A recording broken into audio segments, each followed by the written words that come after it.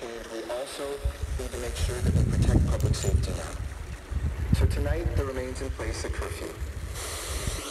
Los people are required to stay indoors starting at 9 p.m., and the order will be enforced from 10.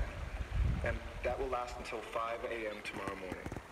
It starts later than previous nights, which is a reflection not only of the peace that we've had on our streets, but the good policing that's been going on. There has just been an earthquake in the area. We are working right now to get more information on that. We will bring that to you just as soon as we have it. We'll take you back now to the news conference. All right, so that is LA Mayor Eric Garcetti. That press conference still happening right now, and as you just heard, we were listening in on NBC4. Earthquake did happen. We'll try to find out that information for you as well.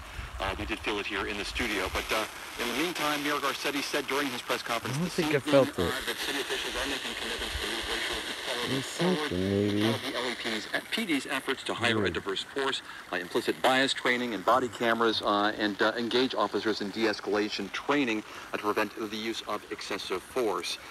His budget has been criticized by some. That budget now $1.8 billion.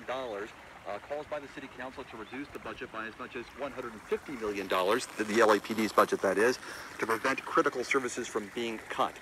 He did say, Garcetti said, along with Mary Martinez and Herb Wesson and other people on the city council, that he has instructed and committed to identify $250 million in cuts to invest in education and healing and to be focused. That money to focus on our black communities, communities of color, and to do that, that will involve cuts to the police department's budget, but he did not mention what those cuts in the department's budget would be.